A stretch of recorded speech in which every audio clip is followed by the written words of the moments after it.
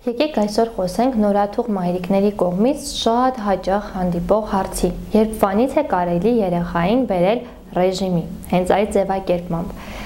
Պետք է քաջ գիտակցել, որ նորածին երեխան ռեժիմ չունի։ Երեխայի քունը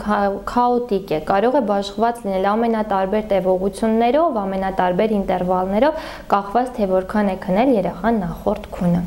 4 ամսեկանից հետո, երբ երեխայի ցերեկային քունը փոխվում է, դառնում է բաժանվում է ֆազաների եւ դուք նկատում եք, որ գիշերը սկսել է համախմբվել եւ գիշերվա քունը ավելի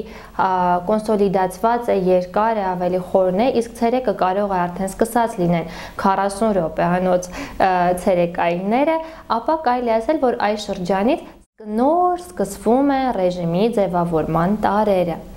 Սակայն այդ պարագայում էլ մենք ժամերին կապված ռեժիմ դեռ չունենք։ Պարզապես հետևում ենք երեխայի արթուն մնալու ժամանակին, որը ամսե-ամիս դեռ փոփոխվում է։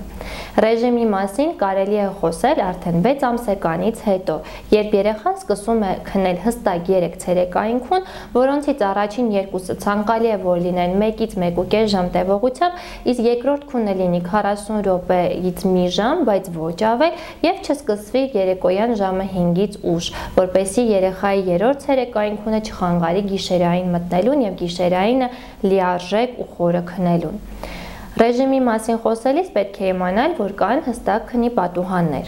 եւ դրանք են առավոտյան 8-ից 10 անկած հատվածը եւ ժամը 12-ից 2 անկած հատվածը։ Եվ այս երկու պատուհանների արանքում, երբ երեխան արդեն անցնի 2 լիարժեք քնի կամ 2 երկար քուն եւ դեռևս երրորդ կարճ, ապա կարելի է ֆիքսել ժամանակը այս միջակայքերի մեջտեղում, որևէ տեղ կախված թե երեխան երբ է արթնանում, եւ արդեն սկսել քունը կազմակերպել հենց այդ պատուհաններում։ Եվ բնականաբար թույլատրելի են ռեժիմի ստատանումներ կես ժամվա սահմաններում, եթե երեխան օրինակ նախորդ քունը կարճ է քնել կամ հակառակը մի քիչ ավելի երկար է քնել։ Եվ ամենակարևոր բանը, ստաբիլ ռեժիմի համար պետք է ունենալ կայուն եւ կանխատեսելի առավոտյան արթնանալու ժամ։ Չի կարող առավոտյան ուշ արթնացող կամ առավոտյան տարբեր ժամերի արթնացող երեխան ունենալ կայուն ռեժիմ։ Այդ իսկ պատճառով ցանկացած ժամանակ, երբ ծնողը կտեսնի, որ երեխան անցումային փուլում է եւ արդեն ունի 2 հստակ ցերեկային լիարժեք քուն, պետք է սկսի առավոտյան ժամը ֆիքսել։ Եվ եկեք փոքրիկ տնային առաջադրանք հանձնարարեմ, որպեսզի ձեզ հեշտ լինի ռեժիմ կազմելը։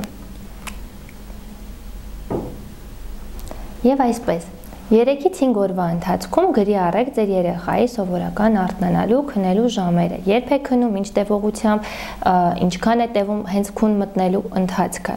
Եվ երբ տեսնեք հստակ օրինաչափություն, սկսեք առավոտյան արթնացնել նույն ժամին։ Ցանկալի է, որ այդ ժամը լինի մինչև ժամը 8-ը։